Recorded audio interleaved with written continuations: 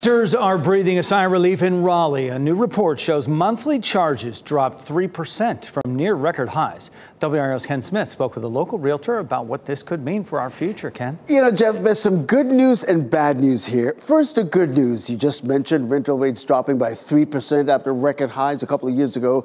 The bad news, and I don't even want to call it bad news. Let's call it the not so good news, is rental rates are still extremely high.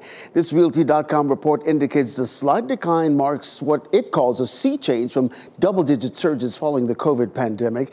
So let's take a look at it by the numbers. Prices for a two-bedroom rental in the capital city declined 2.9% to $1,558 from May of last year. Nationally, in July, rents peaked at nearly $1,780. Durham was not included in the study, by the way. And again, the report noted rents are still nearly 25% higher than before the pandemic.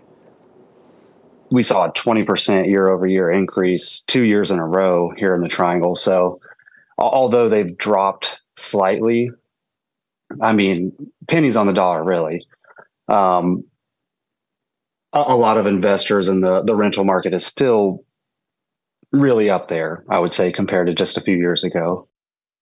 Lusk is an investment specialist with the Popularity Real Estate Group. He says it's still a case of supply and demand, not enough inventory compared to the number of people moving to the Triangle on a daily basis.